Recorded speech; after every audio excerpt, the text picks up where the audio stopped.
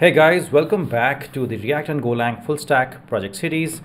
In today's video, our agenda is quite clear. We'll create all the constants that we require in this file to work with so that at least some of the squiggly lines will go away.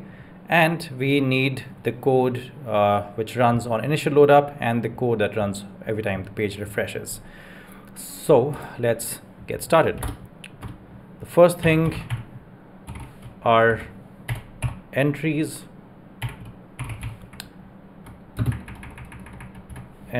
and set entries, and for that I'll be using use state. And then I have so I'll starting it off as an empty state. And for refresh data, so set refresh data and refresh data, I'll be using again use state, but I will set to false in the beginning.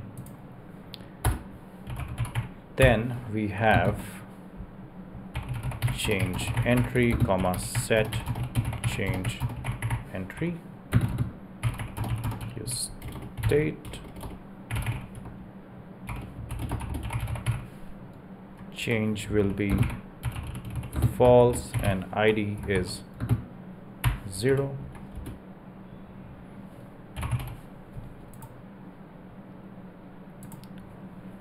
Then we have change ingredient set change ingredient. So these will help us to work with the changing of the entry when we want to update the entire entry. This will help us when we want to change just the ingredient in each entry. So you'll say use state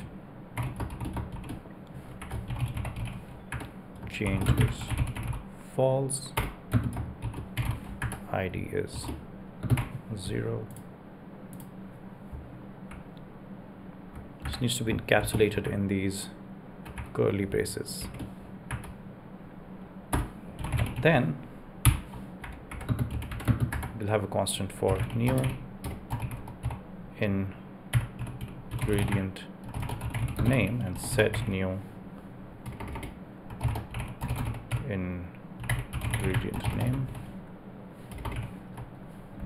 is equal to use state set as empty. And then comes the most important one, which we just used in the last video, which was the adding new entry, and set add new entry.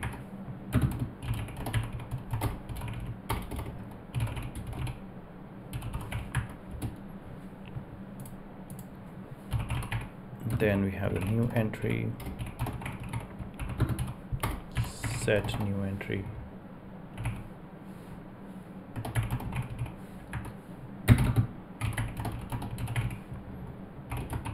For that we'll start with dish, which is empty, ingredients, which is empty, and calories 0, and fat 0, and all of this will be encapsulated in these curly braces since it's an object. So these are all the constants that we'll use. As you can see, a lot of these squiggly lines, they have kind of gone away.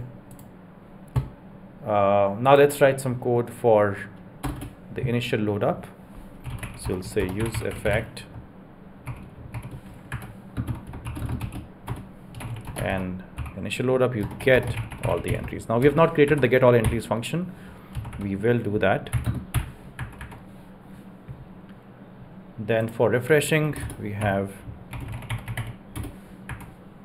refresh data is false by default, but if it's true, then you want to set refresh data to false, and you want to get all entries. If you don't set it to false, then you won't be able to refresh it again, right? So if it's false and then becomes you make it true, you can check here, and then you don't always get all the new entries. Now we have called get all entries twice, and I think so right now is the right time to build the get all entries function. So we'll come here and we'll say function get all entries. Again, we'll give the URL. So I'll say var URL is equal to http localhost 8000 / entries, and you use axios.get URL comma response type will be JSON, then response. The response that you get, we'll check if there's, just like we did earlier, we'll check if the response dot status is equal to 200, and we'll set entries, and that's it. That's our function. Okay guys, so thanks a lot for watching, and I'll end it with this in this video at least, and we'll take care of the other things in the next videos. So thanks a lot for watching. Do subscribe if you haven't already, and I will see you in the next video.